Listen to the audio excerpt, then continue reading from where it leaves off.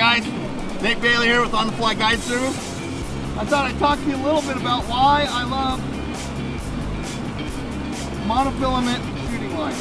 I didn't always like them, but now that's almost all I fish with, especially with these smaller rods.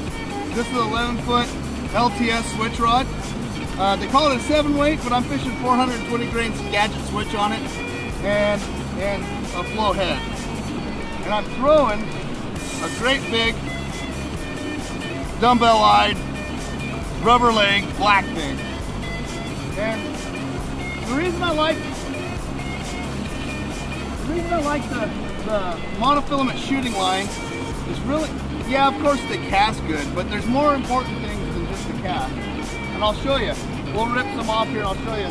If you look across there, you can see that there's a spot right there where that block is made. Right where I got into. And I'll get my line ready for it. But I can effectively fish that slot and keep my fly in there during a lot more time and not pull it out with this monofilament, because I don't have to have a running line that's on the water pulling against.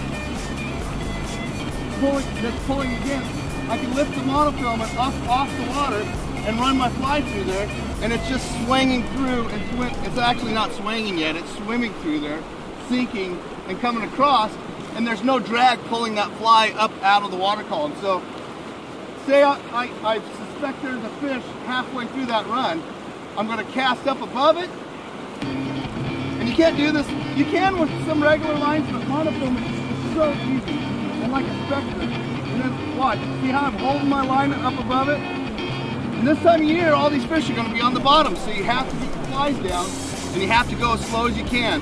And the problem is, if you have too much of your running line pulling that fly line across, it's going to keep your fly high in the water column. And I don't care how much tungsten you put on the end of that thing or how much weight you put onto it, you're not going to get your fly to where the fish are. So in the winter, you have to run. And if you have an intermediate, I wish somebody would make a short intermediate gadget. Please, you guys, you line makers out there, if you're watching this, make a short intermediate gadget, because it makes this even that much better. Then we don't have to deal with that fly line. I can go straight down. And that's why I like that the 3S Scandies from LTS so well, is because I can do the same thing. On the river today, I really don't need to fish this gadget, because, you know, this fly might even be a little big for him. So, I hope that helped. A lot of guys are asking me, why do you like the mono so well? I hope you understand a little bit now. I can set up, I'll do one more. I can set up where I want that fly to swim through. I'm not necessarily swinging it through there, but I'm not dead drifting it either. It's like a swim through. I'll do it again.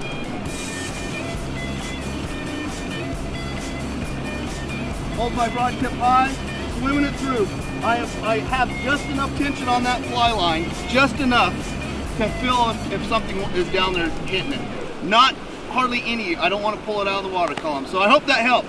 Nate Bailey, On the Fly. Get your butt out here and fish.